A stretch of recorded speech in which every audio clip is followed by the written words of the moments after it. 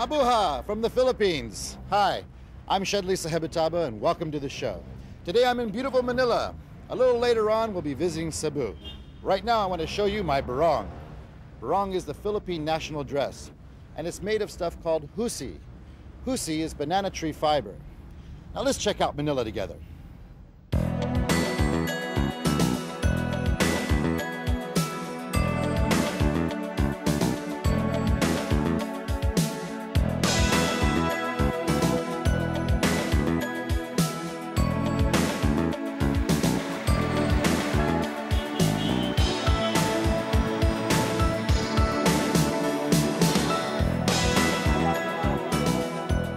Manila, capital city of the Philippines. It's home to some 10 million Filipinos.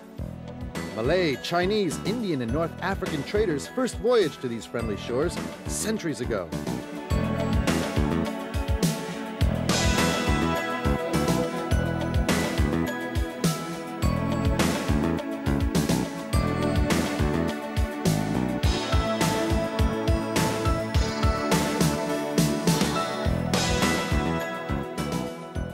Spanish ruled for more than 300 years, and in this century, the Americans.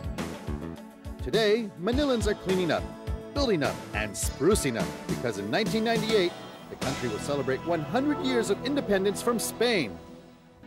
Literally, the city in walls, Intramuros, is the Manila of the past. This is where Legazpi built his fort after his victory over the Muslims in 1521.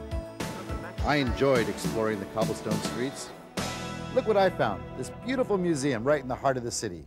All around this area, you'll find buildings being restored and refurbished, all part of the big plan for the big celebration of the centennial in 1998.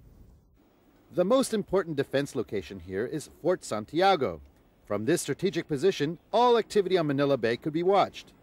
This is also where Dr. Jose Rizal, the national hero who called for Philippine independence, spent his last days before his famous last march and execution by the Spaniards in 1896. This is one of the entrances to the dungeons here at Fort Santiago. Thousands of people were incarcerated here over the years, from the Spanish right up to the Japanese. And right after the war, they found 600 bodies of Americans and Filipinos stuffed inside there. They say the ghosts still walk here at night. I believe it.